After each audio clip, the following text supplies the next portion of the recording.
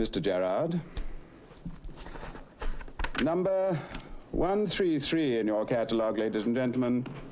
Dignity and Impudence by Sir Edward Landseer. This is a Victorian genre picture.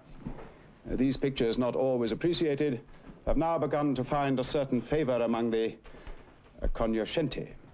No one back in Baton Rouge owns a Landseer. No, honey. And the colors are just right for our conversation pin. This is a big one. Shall we start it at £1,000? You see, mark the manner of the others, young one.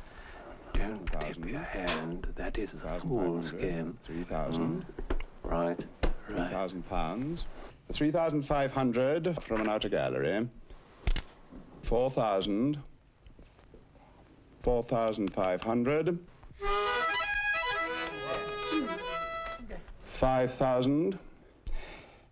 Ladies and gentlemen, it is not the usual practice of Sotheby's to encourage bidding, but £5,000 for this fine Landseer executed at the height of the artist's maturity is really something. No. 6,000. 6,500. He's boss control. From an outer gallery. 7,000. 7,500. 8,000. 8,000. 9,000. 11,000. 11,000. 12,000. 13,000. 14,000. 15,000. 16,000. Let me through, I'm trying to bid. 18,000. 18,500.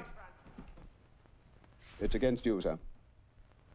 No, I can't compete with these prices.